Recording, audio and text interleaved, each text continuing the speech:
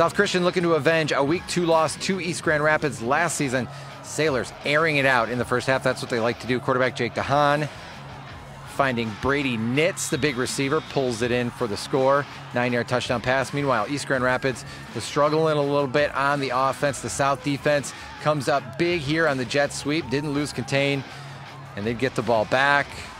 This time it's DeHaan to Jake Vermas, who makes the grab. South Christian rolls 35-6. Sailors are 2-0.